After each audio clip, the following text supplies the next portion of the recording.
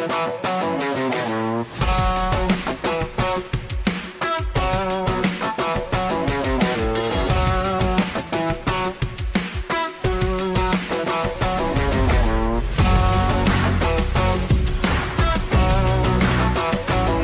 500, just a mere 2 weeks away.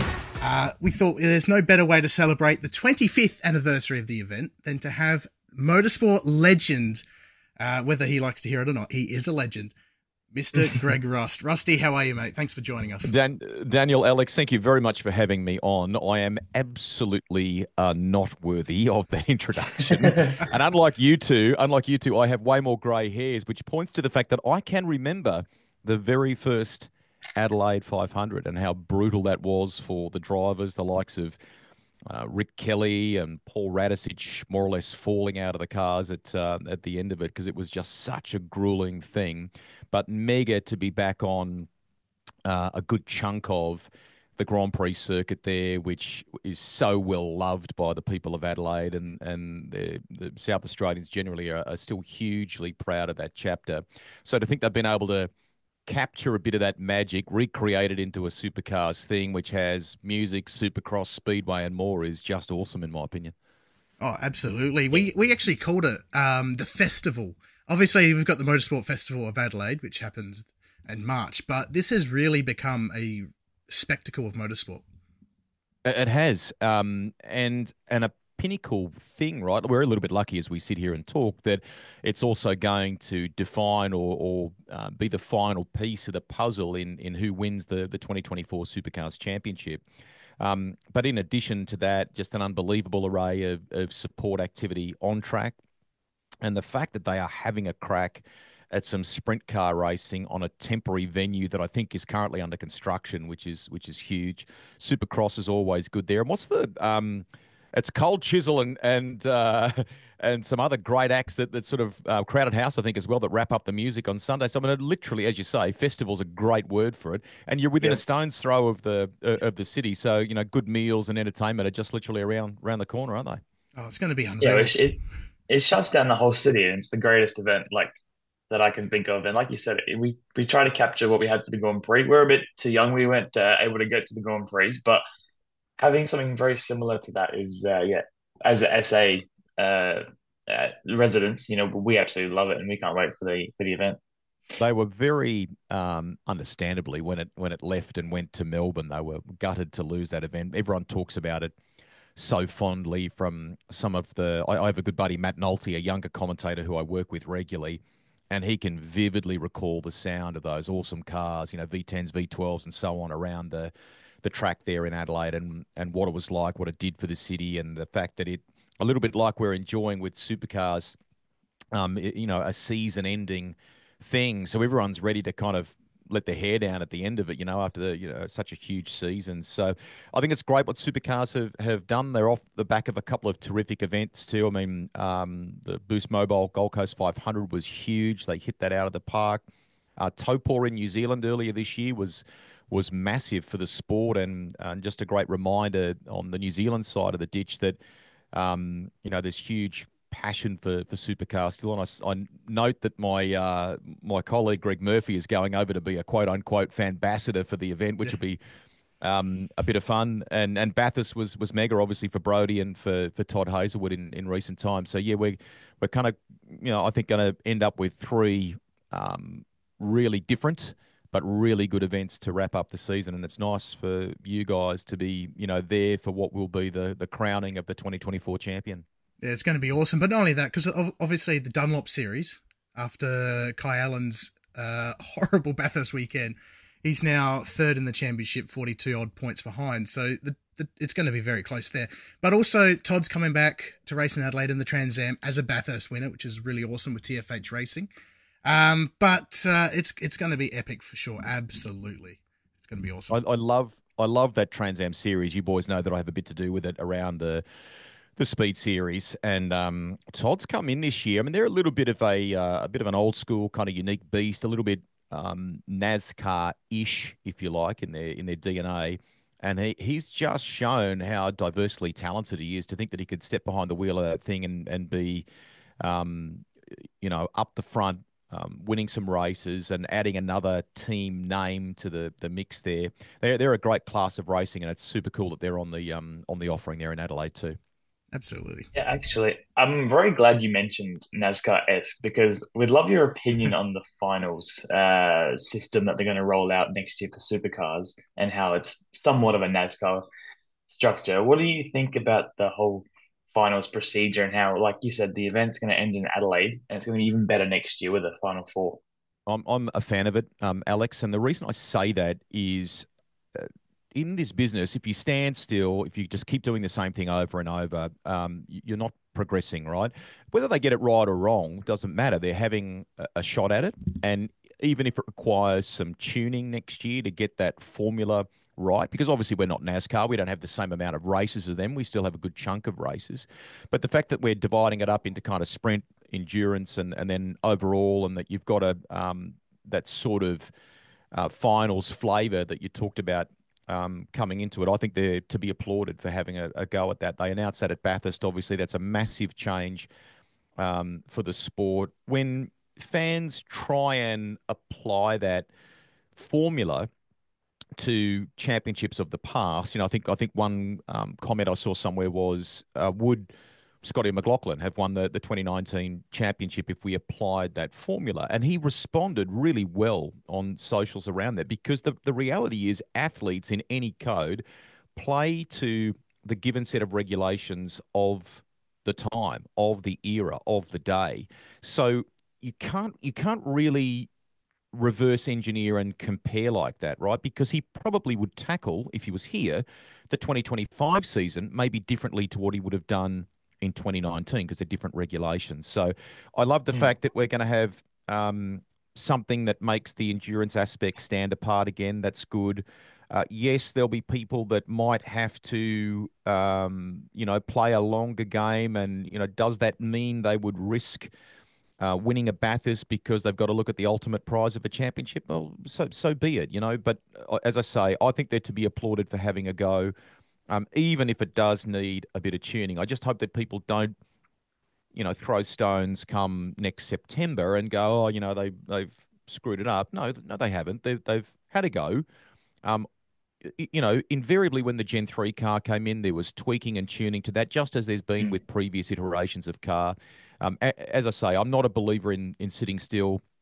They're changing it up, and good on them for doing it. Yeah, I absolutely. totally agree. But We've been pretty big fans of the NASCAR playoff system, so we can't wait for it to come down under. How epic, Alex, is it going to be for the what we're now confronted with in that sport? So yes, I know, as I said before, they're a bit different to what we have in terms of the total offering, so to speak, right, and what impact that has.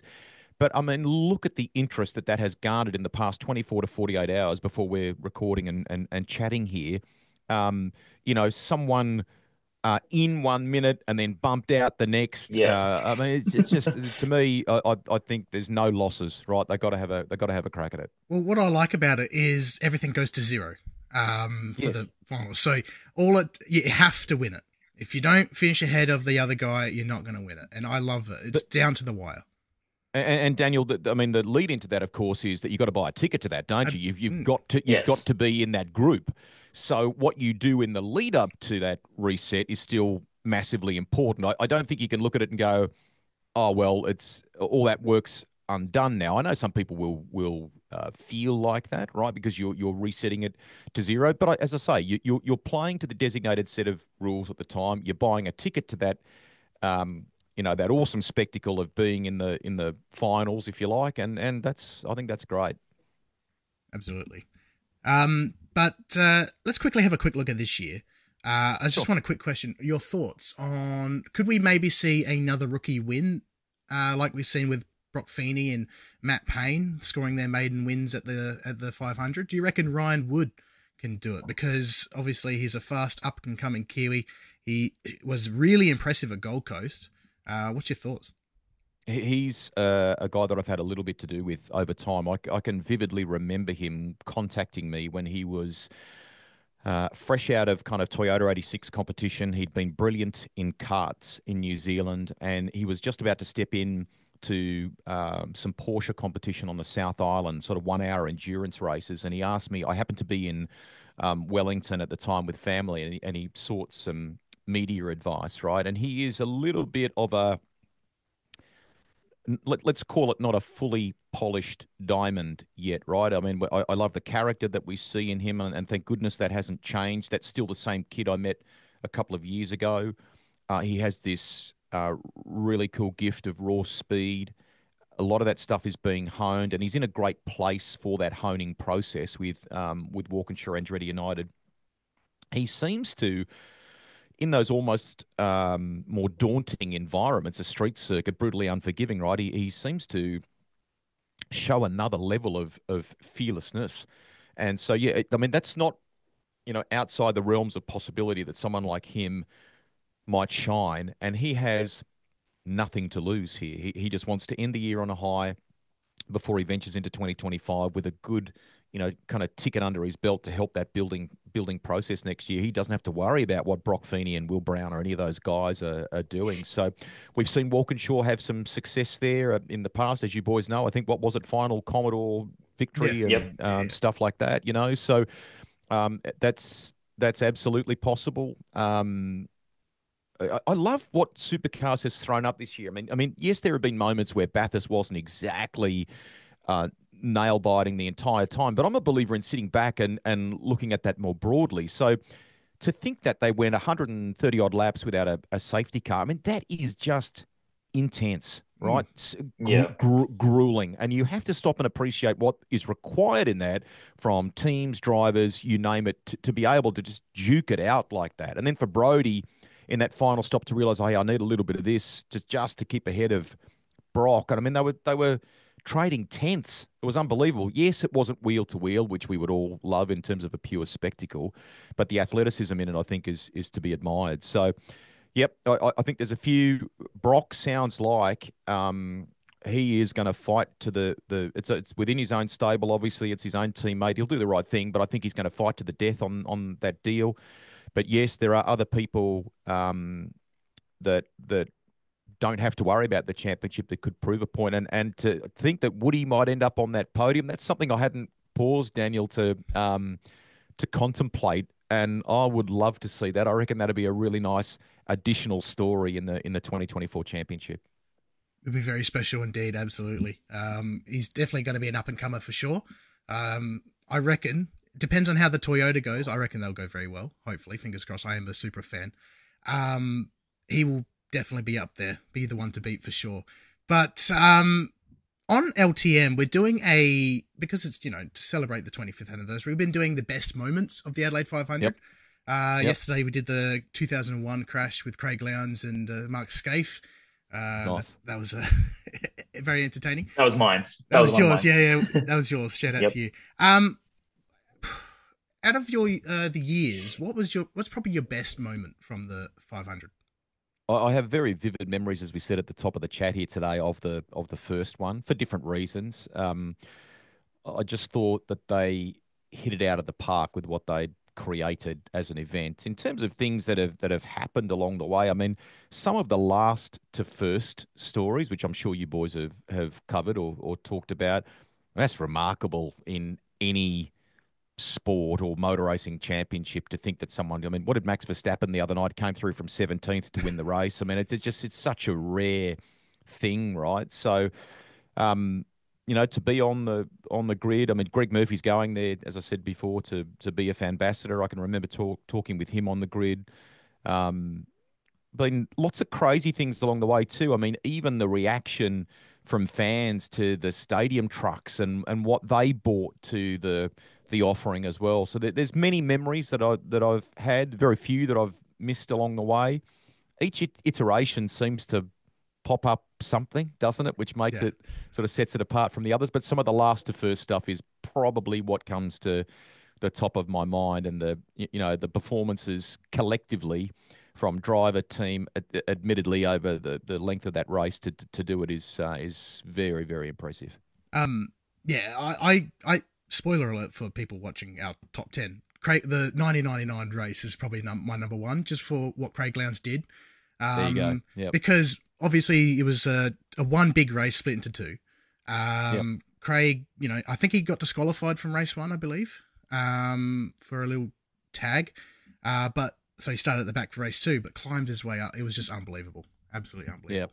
Yeah. Very, as I say, very vivid in my mind. And how crazy, 25 years on, he gets announced today alongside Zach Bates as running the wild card for Triple Eight and Super Cheap Auto next year. I reckon that's awesome that he's still going around, and he might have a couple of grey hairs now and only running as a wild card driver, guys. But perfect person for a young Zach Bates to be paired with for the big endurance races next year. Absolutely. Yeah, and everyone seems to do really good after they're with Craig Lowndes for the endurance. What a mentor, right, Alex? I mean, exactly. he channels everything that Brock did so well, that kind of natural flair. I mean, he's still, at 50, not really showing any signs of, kind of No. slowing down. Yeah. But yeah, right, it's still, even with Declan and so on, is not afraid to stand up and go, no, hang on a minute, no, he can do qualifying or whatever, Yeah. right? So the mentoring thing was very powerful for him when he came through, the impact that it had, what Brock kindly did for him in taking him and others under his wing. And Craig's never forgotten that, right? And is in a phase of life and a phase of competition where he enjoys the thought of giving back like that. And it's a very selfish game sport, right? You have to have a level of grunt in what you do that you don't settle for second best. You'll make some difficult choices. You'll make people bristle sometimes, right? That's just the nature of it. I mean, he could very easily be clinging on, going, I'm the dude, and you're just the young whippersnapper coming along for the ride. But in fact, he's not. He's doing the complete No. opposite and supporting them in their learnings in every possible way. And make no mistake, too. I mean, Triple Eight sit back and see how well those youngsters, those rookies, dive into the opportunity. I mean, when you look back over most of them that have come through in recent years, they acutely observe how much time they spend at Triple Eight, the time away from the track where they're understanding, learning the team, learning the car, how it operates, so that when they do get to the Ben 500 and Bathurst next year, you're playing at the big dance, right? But you're not coming in completely cold, and it's the way that you apply yourself off track that is assessed in some respects just as much as what you bring to the table when it comes time for those enduros. Absolutely, and we've shown that with Cooper Murray now locked in for Erebus next year full time. Right. Fantastic, absolutely deserved. Yep. Now, before we wrap this up, we've got probably one of the most important questions anyone can ask in life. Alex, would you like to fire away? It's the complete opposite of that. Well, Greg, you're our first interviewee on LTM, so thank you for joining us on the show. But as the first guest, you have the most important question to answer, which is, what is your favorite and go-to emoji that you use all the time when you text people? Oh man. Firstly, thank you for picking up my limited grey matter there too and correcting me on Declan / Cooper Murray. Well done, because I was going through the brain bank, the archives. The wrong one. Probably the thing I often go to nowadays is the kind of hands together, the peace thing, right? So like it's a thank you if I screw up with a memory like that, right? Or I reckon if I open my phone here now as I talk to you guys, it would be at the top, if not the most recent kind of one that I've used. I tend to use some crazy ones with the kids. I have teenage daughters, so they're driving now and things like that. They're teaching, silly old dad Teaching you things. lots about life, right? But I have moments where I'll express a view on something. I tend to try and be Switzerland. I'm a huge believer that people can share their viewpoint on something, and providing we're not, aggressive towards one another. My view mightn't have to be the same as yours, Alex. But I can sit and appreciate what you what you've had to say, and your take on what the future might be or whatever it is for supercars might be different to mine. But at the end of it, it's just like, hey, mate, thanks, great chat, and good on you for having that viewpoint. Yeah, I'm far from religious, by the way. That's not the case at all. But I'm generally a pretty peaceful person. So yeah, that's where it comes from, I guess. I think in the media, everyone has their own opinion. So no, that makes a very, very good point. So yeah, thanks for that. And thank you for being on our show. Really, really appreciate it. Pleasure, boys, and keep batting and boxing with what you're doing. There's lots of different pods and programs on YouTube and whatever else where people love their motor racing, and so long as it kind of comes from the heart and a couple of mates having a crack and talking about what they love and more or less replicating what those of us would do when the racing finishes. So hopefully on Sunday evening when the Bathurst International all wraps up, we'll have a quiet couple of little lemonades and a laugh about the year that was, and a little bit like we're doing here on this podcast. So keep going well with it. Thank you. That's how it should be. Just couple blokes having fun, chatting all things motorsport. That's our slogan. But no, exactly. Thanks for joining us, mate. Really appreciate it. It's a true honour to have you on, and all the best for the rest of the year. Thank you so much for having me on. All the best. Cheers. Bye. Thanks, Greg. Bye.